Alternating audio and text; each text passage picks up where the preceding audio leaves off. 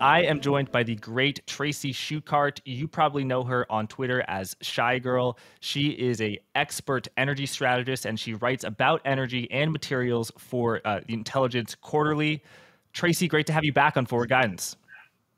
Absolutely. Thank you for having me back. Always a pleasure. The pleasure is mine, Tracy. The last time you were here, the energy bull market was only getting started, and there were many months of explosive price action to the upside in oil, natural gas, and of course the stocks as well, not to mention the refined products. However, this past month has seen a pretty remarkable correction with WTI oil, crude oil, going from something like $120 to now $96. For all the oil corrections that you've seen, would you say this is one of the more extreme ones? Well, I mean, if you look at like the 2008 or 2014-16, then probably not. But, what I think, is happening in this market is initially we had that huge kick up when the invasion of Ukraine came, right? And so we had a lot of, and then another kick up when it was announced that there might be sanctions on Russian oil, et cetera. And so a lot of that, we saw a lot of movement in not only energy, but also obviously agriculture and metals markets and fertilizer markets, just because they're such a big exporter of natural resources. And so I think, now we're kind of seeing some of that when we realize now that, we aren't seeing as much Russian oil taken off the market. Those buyers that have disappeared from the EU and from Canada and the US have been taken up with, UAE, China, and India mainly. So there's a lot less, Russian barrels taken off the market. A lot of analysts thought there would be 4 million barrels per day taken off the market. And we're just not seeing that right now. And so a lot of that risk premiums being flushed out of markets at this point. So when you had that explosive price action higher in, I think, the latter part of February as the invasion was just happening, Russia's invasion into Ukraine, that was a lot of that was due to speculation that these barrels would come off the market. But as you say, and you've got some great charts that maybe we can put up showing how Russia is actually exporting more oil than it was in January before the war. So given that, how would you estimate the fundamentals of the oil and natural gas market? The oil market is still very tight, regardless, even before the invasion of Ukraine. Before that risk premium, the physical market was still tight. We still have a supply deficit, out to, 2025 and beyond. And that you can note that within the crude spreads that they're all in backwardation. So and it's interesting to note that even as we had this big pullback recently, the spreads have still remained very tight. So the physical market is still very tight. And there's really, right now, there's a huge disconnect between those two markets. And then if we look at the natural gas market, obviously, we've been seeing that in JKM, which is the Asian market, and TTF, which is the European market contracts. We have, even though U.S. natural gas is, substantially lower than both of those contracts, people have to remember that we also we were trading at $2 forever, right? So being at, $5, $6, $7 is pretty huge for the U.S. market. Definitely, but nowhere near as huge as the European natural. Oh, actually, you're talking about gasoline or natural gas? Natural gas. Natural gas. Right. So U.S. natural gas is expensive, but nowhere near as expensive as European natural gas. Yeah, Tracy, how would you describe the current state of the European energy market? Why is natural gas so expensive if it's still flowing from Russia? And how vulnerable might it be if that supply is turned off? Yeah, well, I would sum up their energy policy as a disaster, which, to be quite frank, and I've talked about this, I've been talking about this for a couple of years now. This is nothing new, right? Take away, again, the Russian invasion of Ukraine. They were having problems long before then. For the year prior, we were seeing rolling blackouts. We were having problems. Smelters had to go offline. because energy was expensive. The problem is because they were trying to transition to renewable without really having a backup plan. So you can't really have intermittent power sources such as solar or wind as your base power load. You have to have either nuclear or natural gas or oil or something that's constant. And so, right. Or it can be 150. You just have to have 150% of it, right? You have to be have an overabundance of solar or wind. Well, exactly. And we just don't have, the thing is, we don't have the battery storage capacity yet. I mean, the technology just isn't there yet. And so they were trying to transition too quickly to get to, net zero goals, climate change goals, climate accord from Paris. And so they were already having disastrous problems. And then add in, Russian invasion of Ukraine, all of these sanctions, that just exacerbated the problem. Now, this is why people are worried, is because really the EU gets 67% of their natural gas from Russia. And they really, they should have been looking at long-term contracts with other countries long before, but they didn't. So now they're scrambling for long-term contracts. They've, settled some with the United States. They're also looking to Israel and Egypt right now. They're also looking to build out their own LNG facilities, storage facilities, but those are going to take, 2 to 5 years realistically to build out.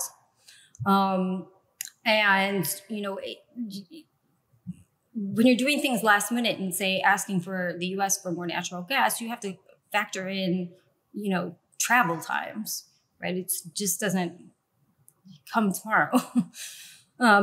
So the fear is right now, they are 60% full for winter, which is not as terrible as, it was looking a little bit earlier this year.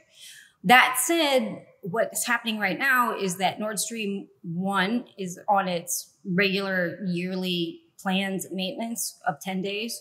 And the fear is that Russia's going to decide not to turn those flows back on, particularly because they have asked for, there's a part that they need that was from Siemens that was being fixed in Canada. And so they were asking for that part back. Russia asked for the part back. Ukraine said, please don't give the part back. So far, it looks like Canada has agreed. The US said, we back Canada. You can lift sanctions. You can give this part back. But right now, Russia is saying, we don't have any of the paperwork saying that it's coming back yet. So it's kind of all a mess right now. And is that just an excuse? Like, I'm lucky that you want to do my podcast, but if you didn't want to do my podcast, you would have maybe you'd have an excuse like, oh, I can't find my headphones. I can't find my camera. Is that kind of like, oh yeah, the part, or do they actually, is it real what they're saying? They need the part. I don't think it's an excuse. Okay. Here's what my thought is. My thought is that I don't think they're going to turn off nat gas now, right? Like, I don't think, and that part will be easily traceable. It's not like there's not going to be a way bill for it, and it's not going to be completely traced, and the whole world is going to be watching if this part actually moves to, back to Gazprom. So, that I'm not worried about, because that's easily trackable. But I know everybody thinks they're not going to turn it back on after these 10 days, but I think if they really want to keep this more as a weapon, they would do that closer to winter, right? Closer to when if they intend to use that as a weapon, right? And perhaps they don't. I mean, you have to think about also, they need the money too, right? They have sanctions. There's a ton of sanctions. And, that's 60, that's a lot of natural gas that's priced really high right now. That's a, great income. They're getting paid in rubles. So they really, in my opinion, at this juncture, don't really have an incentive to turn it off unless, things start to escalate again as far as sanctions are concerned. And I could be totally wrong. This is just my initial thoughts on this. Yeah, you do have a great chart of the percentage contraction in German GDP per standard deviation in gas flows. And you show that in January 2023, or excuse me, the first quarter of 2023, so the winter, Germany could have, a worst case scenario would be something like a 9% contraction in GDP, which would obviously be not just a recession, but a extraordinarily deep one.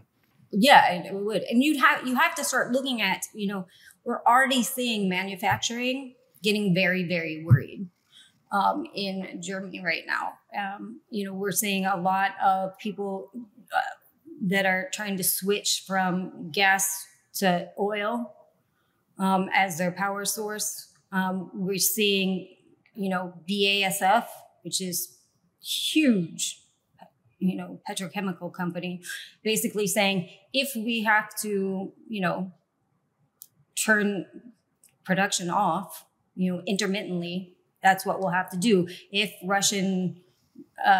or if Germany's gas supply gets below 50%, they're willing to basically take, however, a week hiatus, 2 weeks hiatus. And we're already seeing that with like zinc smelters and things like that, again, for the last year. And Germany has also said that we're going to, try to make sure that this doesn't hit the consumer. And so, we're looking for the industrial, the manufacturing sector to basically take the hit if they have to. So, I mean, it'll, we'll have to see what happens this winter. But. And to what degree do you think that the economic slowdown that we're seeing all around the world will destroy demand? Tracy, I'm sure there are a lot of people who say, Tracy, you're right about the supply. Supply is constrained for oil and natural gas, and that's been driving the price up. But demand is being destroyed, and the huge crash in oil and natural gas prices is reflecting that demand destruction, and that's only the beginning of the fall in commodity prices. What would you say to that person? First of all, we're not really seeing demand destruction in the United States, which is absolutely the largest consumer in the entire world. We are seeing demand destruction a bit in China because they're still on constant intermittent lockdowns. But what's happening is that why we're not seeing so much demand destruction is we have a lot of emerging markets that are, providing a lot of stimulus and a lot of price caps and things of that nature. So that's not really helping the situation if what you're looking for is huge price demand, because that kind of ensures that demand keeps going if you have, if you're instilling price caps or, some kind of incentive, such as, there's some countries that are giving you a monthly stipend. We even have some states in the United States that have been doing that. Connecticut, California have proposed ideas such as that. So governments are really helping keep demand up if that's what you're really looking for. And the thing is what I look at is that because it's a structural supply deficit across all of these commodities, again, it's not just the energy industry, it's metals, mining, agriculture. What I think is going to happen, what we'll see is the best example that I can kind of relate to right now is kind of in the 1970s, right? Where you had a lot of inflation. Volcker pretty much hiked us into a recession, but the basic fundamentals of the overall markets were an overriding factor. There was a supply problem, right? And that reared its ugly head. And when inflation came back, it came back even stronger. And so I think that's going to be, I think that's that's the closest example that I can equate this particular market with right now. And when you say there's a supply deficit or the markets are tight, can you give us a little bit of exactly what you're talking about? And I'm going to put up some charts just to illustrate it, to talk about sort of the stocks and the inventories and what you're seeing there. And I'll put some charts up. When you're talking about a structural supply deficit, that just means that demand is set to outstrip supply, which is already happening right now. Right? We're seeing, well, there you go. You can see, global inventories are drawing much faster than we thought. That means demand came back much faster than we thought. And that what we're not seeing is CapEx to rebuild those across any of these. I mean, everybody hates metals, everybody hates mining, everybody hates Nobody wants to invest in this capital. We have a $750 billion capex problem deficit in the oil industry just to keep things level right now. So when I say structural supply deficit, I mean, supply is going to continue to decline as demand is going to increase. And even if demand just marginally increases, the supply side still cannot catch up to that. I hope that makes sense. Right. And here, for example, we've got crude oil stocks of crude oil, meaning. Right. So we're at the lower edge of the 5-year range and crude oil stocks, but we have to think that this particular chart does not include the SPR, which we are draining quickly. So we also have, an SPR draw problem. And, the thing is that I think that's, the SPR draw is helping kind of keep things steady right now, but that's set to run out. I mean, and there's only so much in it. I mean, by the time that we're finished with these allocated SPR draw, we're only going to have 25% left in the SPR, which is very frightening because if we ever have an actual emergency, we don't have a buffer now. Wait, so Tracy, by when? Because I know that this is the fastest draw of the Strategic Petroleum Reserve ever, but we still have a lot of barrels, right? So by when would we be a quarter out? So I mean, as far as the SPR draw, I think we've drawn down to 400 million. But by the time this whole there were 3 SPR draw releases, right? And so by the time these are all finished, and a lot of them don't need to be repaid. Some of them need to be repaid, but not till later. And some of them, the last 45 million doesn't even need to be repaid. So by the time, from the height of the SPR to the end of, as soon as we draw all of this, we will be at 25% of what we were at the height. So Tracy, why has the price of oil, if the fundamentals are so bullish, why has the price of oil gone from 120 to 96? Well, again, Russian risk premium taken out of the market, which is totally understandable. But also we have to look at open interest. Open interest is on a huge decline right now. The liquidity is very low. It's very easily pushed around. There aren't, there's just not a lot of interest in the market. That said, that's why I always stress, go look at the spreads, right? Go look at the calendar spreads. And then if you're looking at, refiners, then you want to look at the 3-2-1 crack spreads. So what we've seen is, even though we've seen this huge pullback in the price of oil in that front month price, the spreads have barely moved. So that tells us that the market is still extremely tight. The physical market. Yes. So the physical barrel of oil, that's right now. And then there's oil in a month, there's oil in 2 months, oil in 3 months. That's all of a financial contract. And when oil that's closer to the present is more expensive than oil in the future, that's called backwardation. And it's seen as a bullish sign because everyone wants the oil right now. Whereas when future oil is more expensive than current oil, that's contango. And that is seen as a bearish sign, or just definitely not bullish. It's a sign of not a tight market. Most corrections see a market go from backwardation to contango, or from contango to bigger contango. But this time, the spreads have remained tight, which is quite interesting. Sorry, go ahead. Yeah, no, that's exactly that. That's exactly it. Now, all I was going to add is, see, if you're an investor, right? You're a fund manager or something like that, and you're looking at the oil market. If you want to look to invest, you like backwardated markets because you will buy in the back end in hopes that, that oil moves up in the future and thus your investment gains value. Obviously, in contango, nobody wants to be in that market because that means if you buy on the back end, your investment is going to lose value over time. So that's why backwardated markets tend to be very bullish also for an investor fund standpoint. Again, the thing is that we're seeing these front months are just, there's no OI, which is open interest, meaning there's not a lot of people involved in these markets. It's not overly bearish. It's not overly bullish. It hasn't been at all. We do see some buying on the back end. But still, there's just not a lot of interest there, regardless of the tightness of the physical markets. And that probably could be because, because in the United States and Canada and EU, we see governments continuously bashing on fossil fuels, right? And so that kind of makes it difficult, the green energy transition, whatever. So that kind of dissuades people from wanting to invest, as well as, we have seen a lot of banks over the last couple of years decide not to invest in oil and gas because ESG is the thing.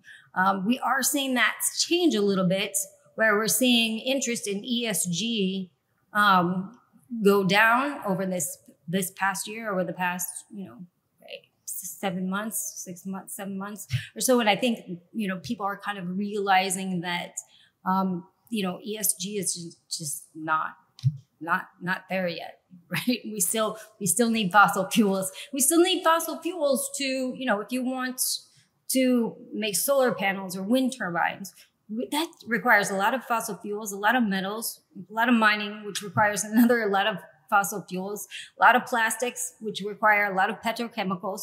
And so there's really no way to get around fossil fuels at this juncture.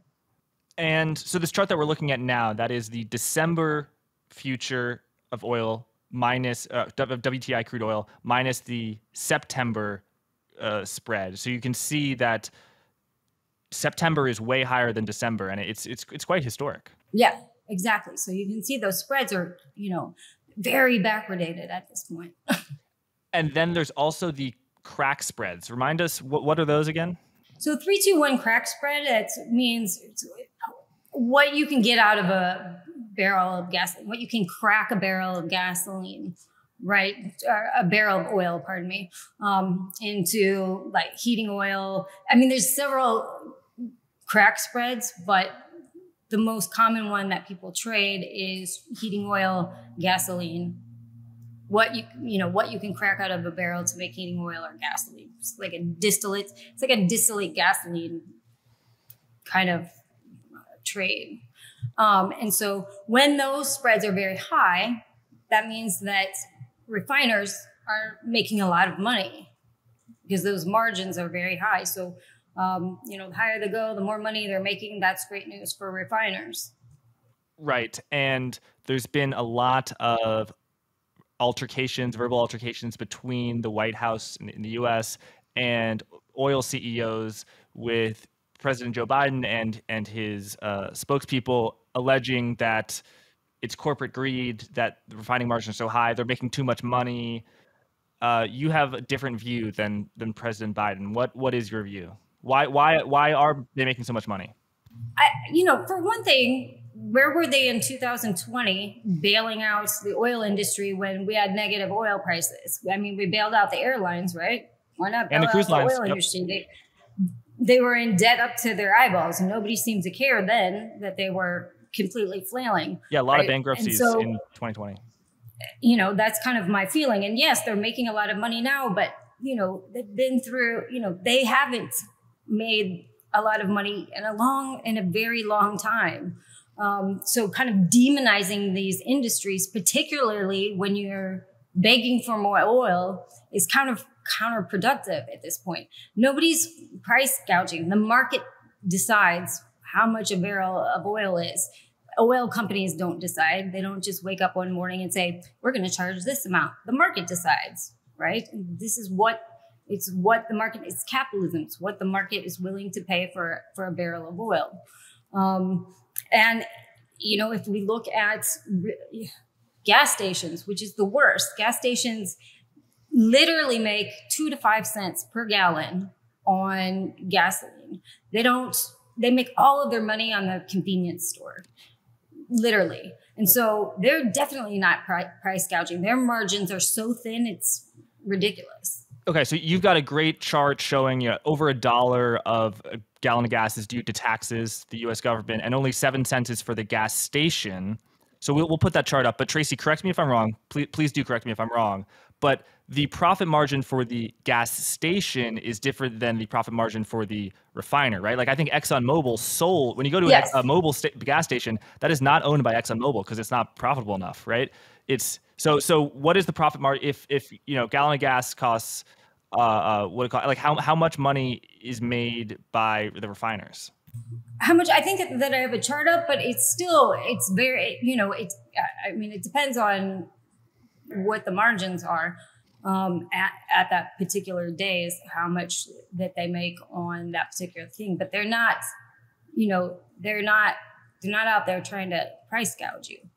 And I did want to say one thing, because I saw a lot of people on Twitter saying, what do you mean Big Oil owns all the gas stations? Exxon, there's so many Exxon Mobil stations.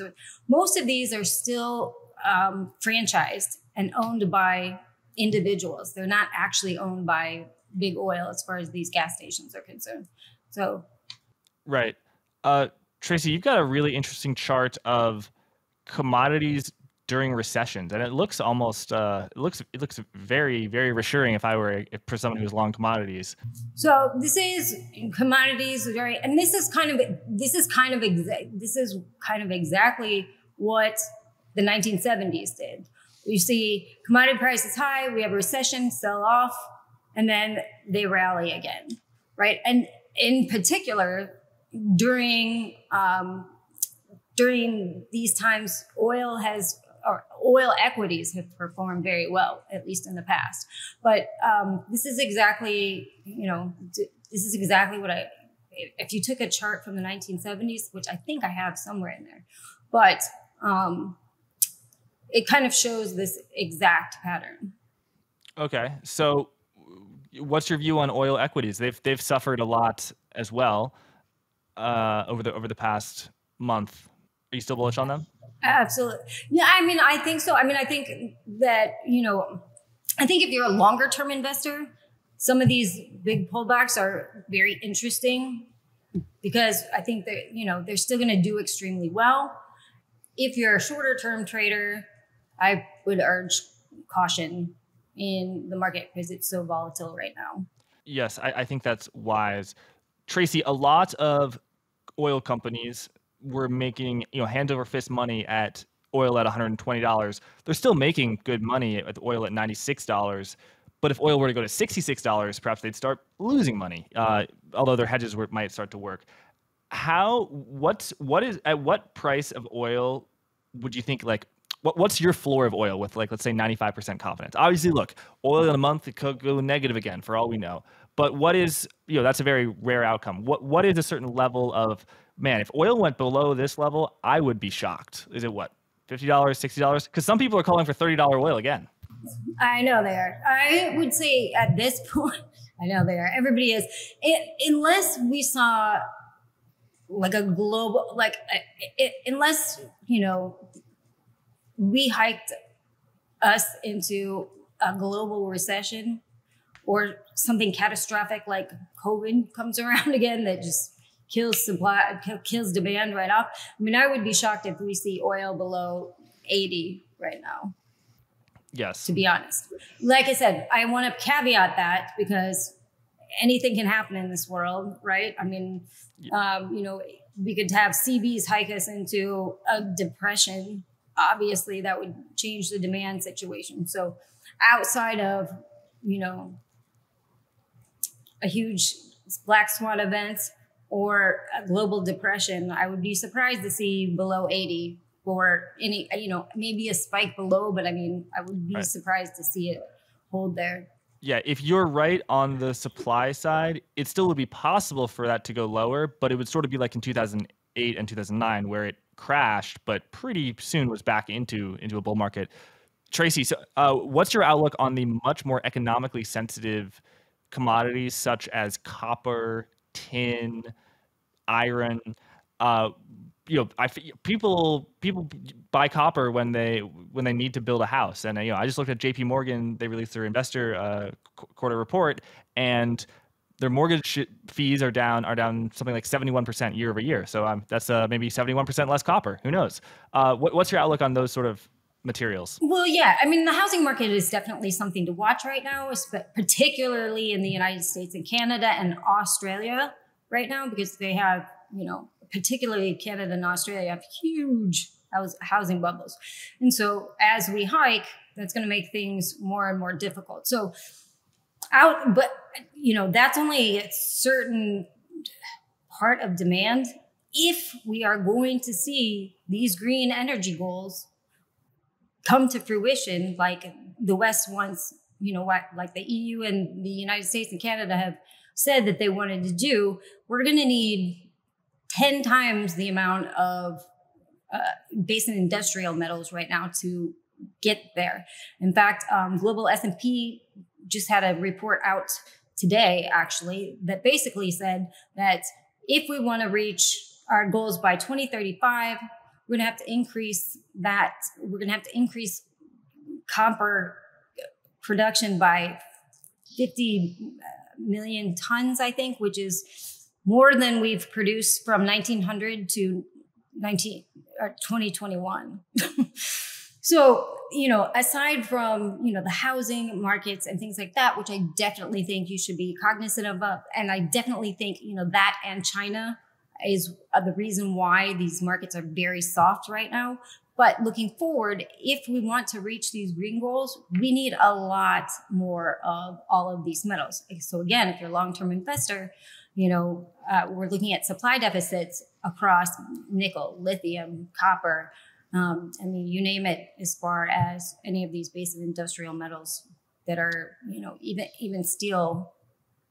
Right. And that long-term narrative is still very bullish about electrification and so on. What about in the shorter term? What are you seeing in the stocks, the supply, the inventories of copper, iron, stuff like that? Is the fact that the price are companies, is the supply much more elastic where because the price has gone up, folks are mining copper?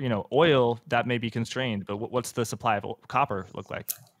I mean, the supplies, we're still seeing lower supplies in these markets. That said, really, again, I think that China is a main driver here because they've had all these lockdowns and because they're such a massive buyer of commodities, because they produce more solar panels in the world than anybody else. They produce more wind turbines in the world than anybody else. And so they're such a massive consumer of this because we've seen their demand slack, that's kind of got those markets spooked. But in the long term, they're still very, very bullish. We'll have to kind of see what happens in China as far as demand is concerned. We've got the People's Party Congress in October. I personally don't think it looks good for Xi to have his country on lockdown going into quote unquote elections. For his third term. And so, I think in the fall, we may see, this pickup, and we're already seeing, a lot of stimulus plans that have been recently announced. We're seeing a tiny bit of China credit impulse tick up a little bit if you squint. So I would be, watching those markets probably closer to the fall. So Tracy, you're a commodity bull. It's important that folks know that, and when we like you sharing your perspective and your knowledge with us. What is the commodity? So you're bullish on a lot of commodities, natural gas, oil. What's the commodity you are least bullish on? What is the commodity I'm least bullish on? That's a hard one. I mean, I think it would depend on I think precious metals don't look so great here. Don't kill me, everybody. I think everybody should have some gold and silver and platinum. But, right now, precious metals, we're just not seeing that much demand right now. And so it's not that I'm not bullish longer term. It's just probably kind of in my side basket over there. If that makes kind of sense. And does the slowing of economic growth worry you? The fact that, yes, we're still growing, but that pace of growth is itself slowing, as measured by, let's say, the manufacturing purchasing managers index, that's just going down every month. Is that, if you're a commodity bull, typically you want to see it go in the other direction, right? Well, obviously, and that's why I'm saying in the shorter term, I would be very careful in these markets. Over the longer term, it's very bullish and everything's cyclical. And, I think there's a lot of recession fears going on right now. Everybody's scared of the energy crisis. Is Europe going to completely shut down? right? Manufacturing wise, or and mining and smelting wise. When comes this winter. And so I think there's a lot of fears going around now. Everybody, we've got a lot of rate hikes priced in the market right now. People are kind of scared. We've got the dollar at, we just hit 110 today, which is huge pressure on emerging markets right now. So a lot of that is putting, drag on the commodities markets, at least in this near term. And it's definitely something that you should watch right now, because particularly the dollar, because the dollar is literally destroying emerging markets right now. If you look at emerging market bonds, emerging market stocks, ETFs, I mean, and they look bad, really bad. What currencies, emerging market currencies, are sort of at the eye of the storm? Because to me, the DXY is the euro and it's the yen and a spattering of other currencies. Those are both developed markets. So typically a dollar crisis happens when the dollar shoots up relative to emerging markets. But to me, it seems like the most beaten up currencies are the euro and the yen. What emerging market currencies are you looking at that are just... They are. In particular, I'm looking at Africa, because really there's a lot of, it's a commodities-based continent. And so, if we look at like Kenya, Ghana, Nigeria, those currencies are literally crashing right now. And that makes it all the more difficult to pay their USD denominated debts. Why is a rising dollar so bad for commodities? I get that commodities are priced in dollars, so when the dollar goes up, commodities go down. But is it just that? Is it just that, or is there something more complicated? It's not really a one-on-one, but right, because we saw the dollar rise and oil rise all year. I mean, dollar's at 110 and oil is still at 96 today. So that's not like, even though we've had a huge pullback, I mean, still $96 oil, which is huge, with a dollar at 110.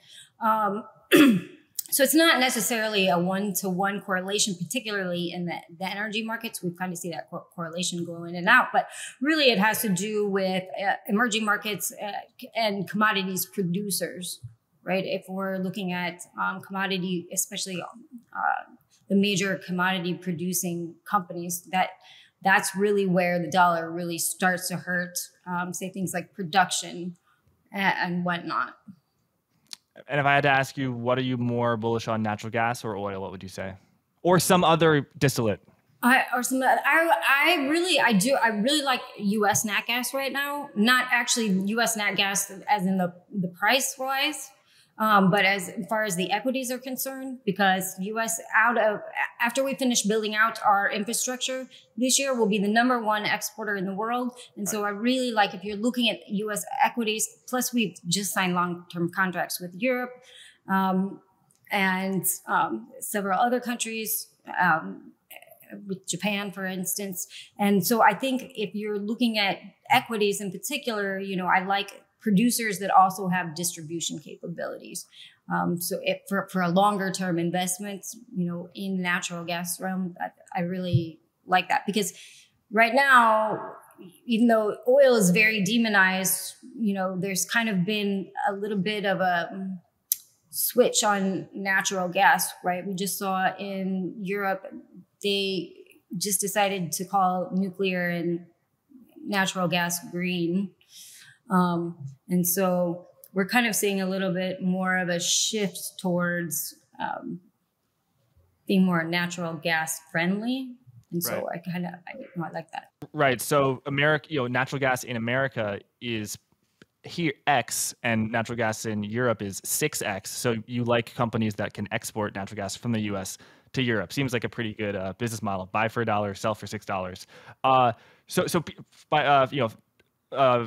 People who listen to this podcast a lot will be annoyed I'm saying this again, but it just goes to show how dire the energy crisis is in Europe, that the Green Party of Germany that severely opposed nuclear energy years ago is now embracing coal. What is your outlook on coal? Obviously, it's one of the most pollutant fossil fuels that we produce, other than, I guess, peat. But Germany is using coal once again. Everybody's using coal now. We should. I mean, this again goes back to the ridiculous energy policy that we have right now. I mean, Germany's shutting down their last 3 nuclear plants right at the end of the year, and buying coal instead, and importing electricity from France, which gets a lot of it from nuclear anyway. Yeah. Exactly. It's like a walking contradiction, Germany is. But yeah, I mean, I actually like coal in the near term. With coal, you have to be careful because there's a lot of disconnects in the market depending on kind of the grade of coal that it is. And so when you're looking at coal as an investment or looking at a particular company, you kind of want to know which kind of coal are they producing? Is it the kind of stuff that doesn't burn so well and heavier and kind of, or is it very like the cleaner coal? So definitely, I am actually bullish coal in the short term. I mean, over the long term, I think that it'll obviously be phased out a lot more. But I would urge caution if you're looking at particular companies, look at exactly what kind of coal they are producing. And then, so when you talk about coal, I think of Peabody Energy's hedging problems. And a lot of these, it's not just, they're natural gas companies as well, where people tell me, oh my God, Jack, you got to look at this stock. They're just so much free cash flow. They're trading at 2 times free cash flow. And then I look at their net income statement and they've got $3 billion in mark-to-market derivative losses because they've hedged it out. Now, obviously they produce more than that, so they should be good. But how do you think about hedging at this stage? Obviously, if you could go back in time, we would buy stock. You'd buy stocks that didn't hedge because of the explosive upside. But yeah, right now, how do you think about hedging? And do you like companies that do hedge a lot, or don't hedge at all? I mean, I think you have to have some kind of hedges on it, particularly because we are seeing a pullback, and so that's great. But you kind of want to look. Yeah, a lot of companies that were that had like 100% of their product hedged. When markets shut up, obviously they're sitting on a bunch of losses, right? So I like to look at companies that are hedged, but within reason, right? Because you never know how these markets can get very volatile. But definitely, I agree with you. Definitely look at kind of what kind of derivatives are they holding? What kind of hedges are they holding, particularly in the commodities markets? Because you kind of want to know, do we have, if we have an adverse move in their entire supply is hedged and it goes against them, that's bad news, right? They'll be sitting on a bunch of losses again. So I do think you should pay particular close attention to that. And I personally like people that are hedged, but again, not 100%, 200%. Yeah.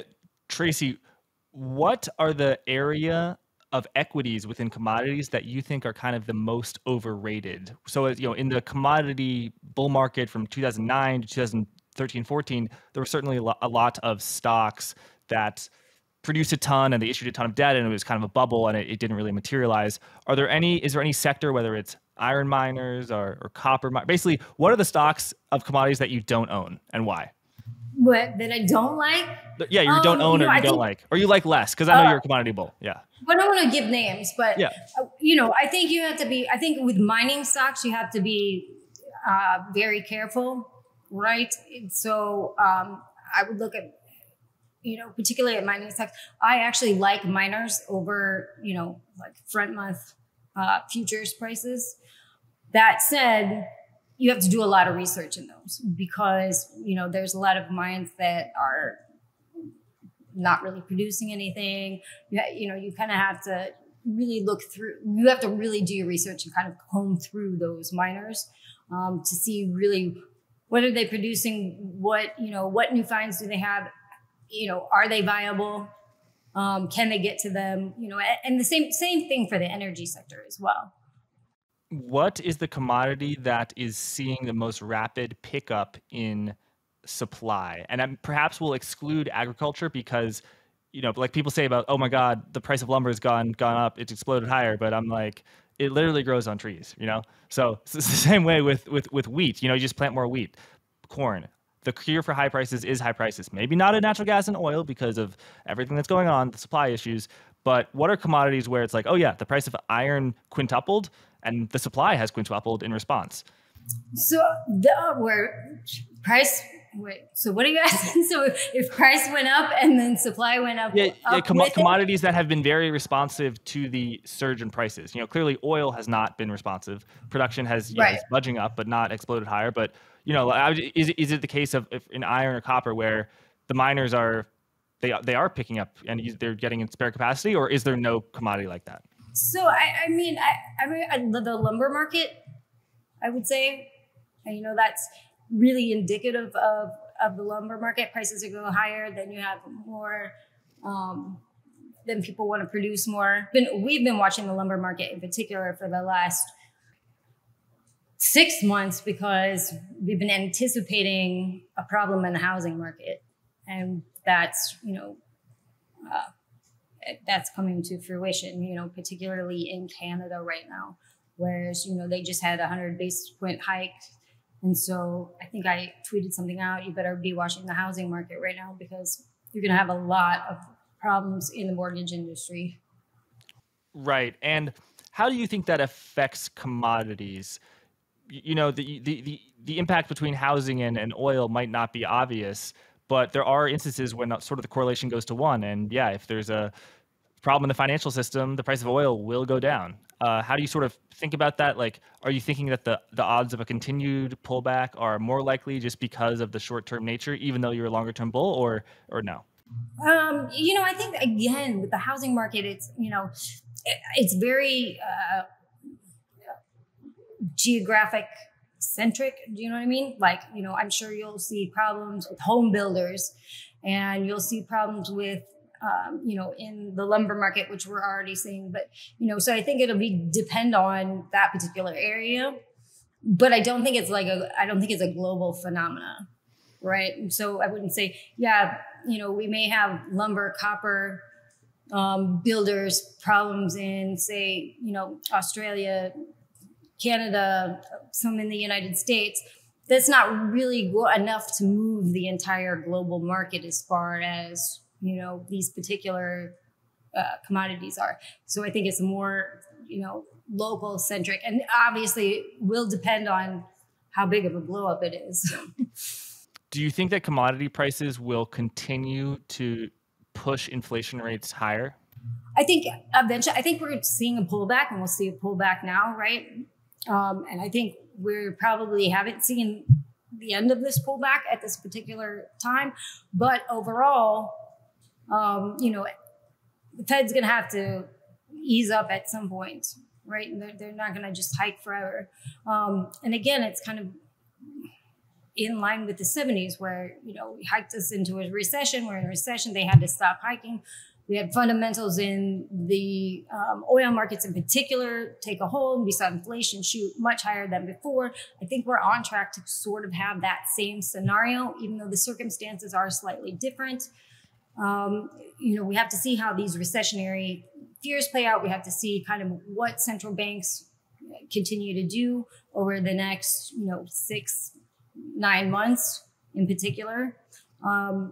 And then I definitely can see prices going much higher than the current recent highs. Tracy, I remember we did an interview, I think in January of this year, and I asked you if you were thinking about investing in some of the solar or wind stocks, and I believe you said no because I think they were overvalued. What do you say now that the price of oil and gasoline is so high that it makes it more inclined? You know, if I was on the fence about getting a solar roof in January, I might get it now. Moreover, the price of the solar stocks have been cut in half.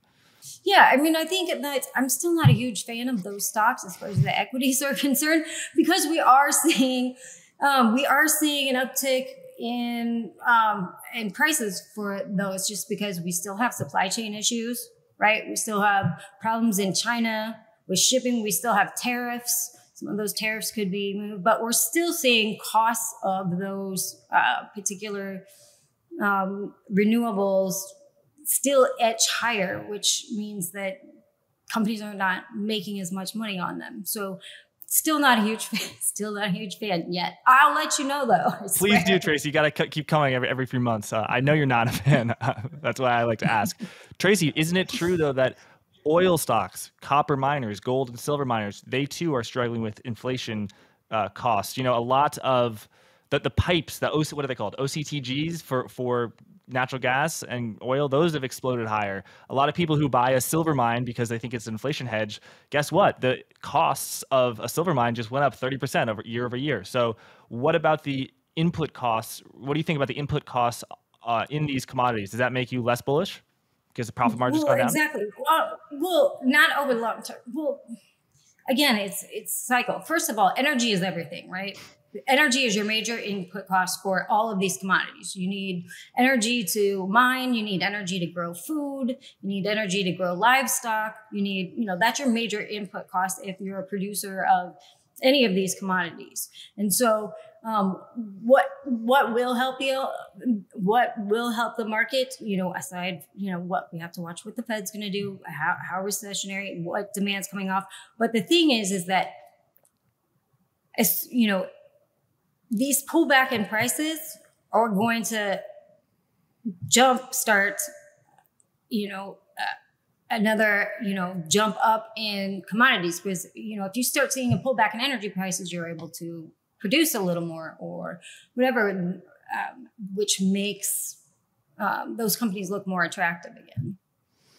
Again, in the short term, I urge caution in these markets, especially if you're a trader, if you're not, a long-term investor, because this pullback probably is not done yet.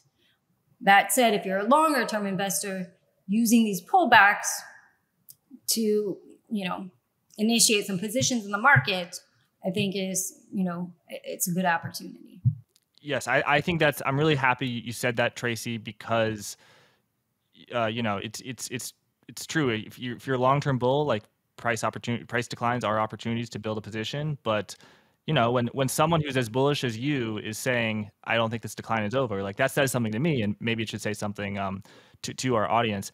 Tracy, you got a chart of the price of electricity in France, and Bitcoin, Tesla, GameStop they've got nothing on this chart in terms of explosive price potential. Just, I don't know if you're talking to people in France or you're reading some reports about there. What is the economic impact when the price of energy goes from $50 50 euros per megawatt hour to 450 euros per megawatt hour?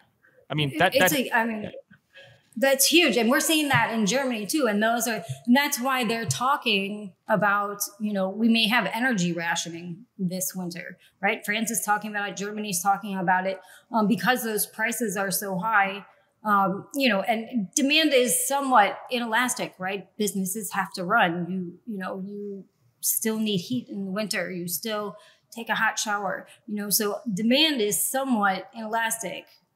As far as that concerned. And this is why, this is what that market is telling us, that because prices have exploded, that market's telling us that market's very tight and we may have a huge problem at summer. Now it could, or this winter, but those prices obviously could come down if if flows, remain the same or even more, and they're able to, fill those gaps in electricity market, we could see that those prices come down a little bit. But the forward market is telling you that this market is very tight. We don't have enough electricity. We've got a problem. And how likely, a lot of people are calling for a recession in Europe as well as in the US. We did have a real inflation-adjusted contraction in GDP in the first quarter for the US, and then from the Atlanta Fed, it looks like we might have another one as well, which is sort of the layman's definition of a recession. Of course, it has to be the NBER, National Bureau of Economic Research. They're the ones who sort of get to pick and choose whether it is inflation or not. But what is how are you weighing the probabilities of a recession both in the U.S. and Europe? Well, I mean, I think we're probably. I think Europe's already in a technical recession, for sure. I think we probably already are either. I mean, you never know you're really in a recession till you're almost out of a recession. You know what I'm saying? So I think we're probably in somewhat of a technical recession, or at least headed there. And I think Europe is probably already there. Right. And, I don't have a back test ready, but if I had a choice about whether to invest in commodities during a recession or not during a recession, I'd imagine that you want to invest in them not during a recession. So what would, does the fact that you think you think we might already be in a recession, is that what's sort of giving your bullishness some caution?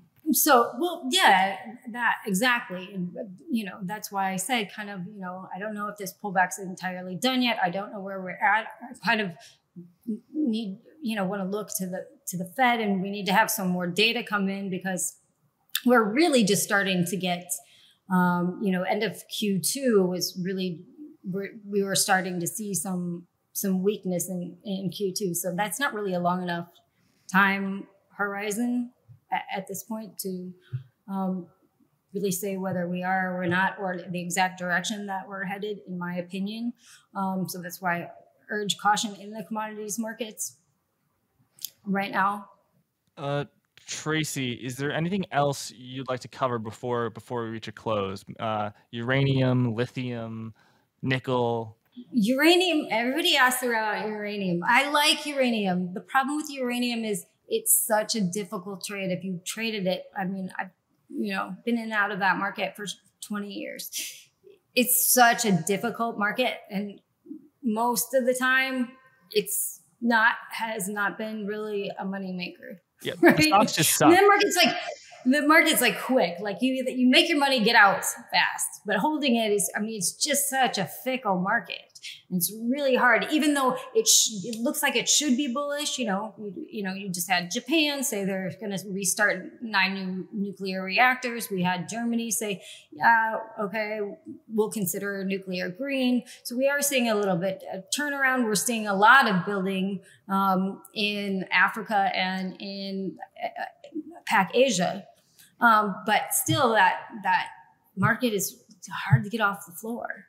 And that's market's just been that way. Unfortunately, I do like uranium. I'm just saying it's a very difficult market to trade. What about lithium? I love lithium. I think that we're going to need so much more lithium. I do have a report available on our website on lithium, actually. One of the largest lithium mines is in Australia, called Greenfield. We're going to need 20 of those if we really want to reach our 2035 and 2050 Paris Accord goals. So we need a lot more lithium too. Because we need batteries. If you want to store intermittent power, if you want to store solar and wind energy, we need to build out battery technology. And so we need better batteries, and we need more lithium. And for EVs and whatnot as well, obviously. What about rare earths, and specifically neodymium, praseodymium? I like rare earths. If we're they have a lot of uses aside from just solar panels. So I know you love solar panels, Tracy. Your favorite, right? Solar's your favorite. I love solar panels, but rare earths are still used in a lot of other things other than most people just talk about renewables. So I definitely like that. What I would like to see really is I would like to see a shift out of China and not have to rely so much on China, even though they have the largest reserves. There's still a lot of reserves, untapped reserves elsewhere, in the United States and Australia. And so I would like to see I would like it better if we could start seeing those reserves tapped, and then I would be really bullish on those particular companies. Great. Well, Tracy, it's been fantastic having you on Forward Guidance.